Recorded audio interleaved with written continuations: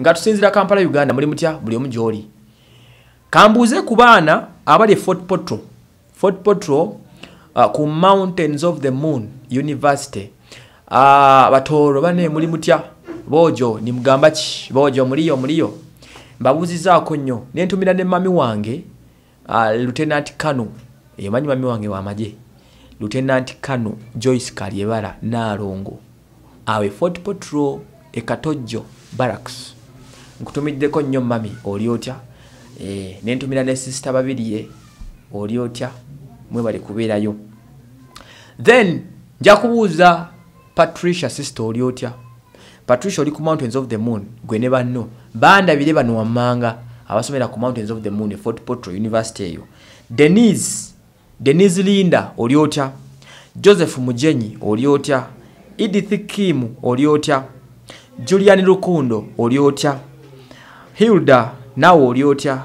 Joseph bali ku ddembe muli mutya. Maggie Keila Rachel ne kirasi yonna esoma linguistic esomera linguistic according to my small knowledge linguistic mbera musoma nnimi sikyekyo so okuva ku Mountains of the Moon storage baweereza bannange special to you guys batumiddeko nnyo lwaki batumiddeko ne mami wange eyo agira n'abeerayoko. Chosen Blood kyadda kyalabika awonye ennaku.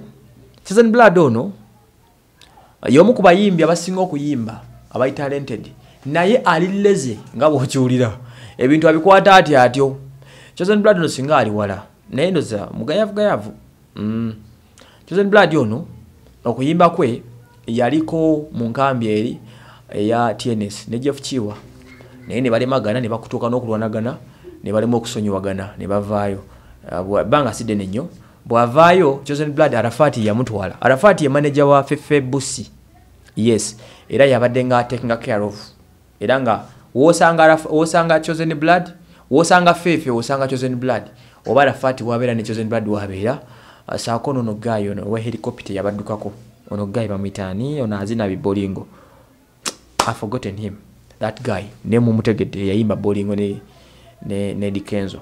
So ono finally Roja Lubega nga ye manager wa Spice Diana ye asayininze gayo ono amusayininze ndo za gulo namuteeka mu source management kitegeza bayina abayimbi babiri abali serious okuli Spice Diana ne Chosen Blood. Bano bayina nakayimba collab wakati wa Spice ne Chosen Blood je bayita muntu wange.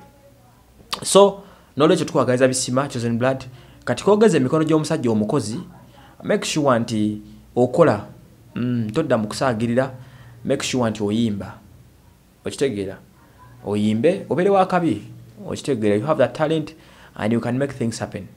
Nze wasomani mbona nyo kwanga mtugoberera.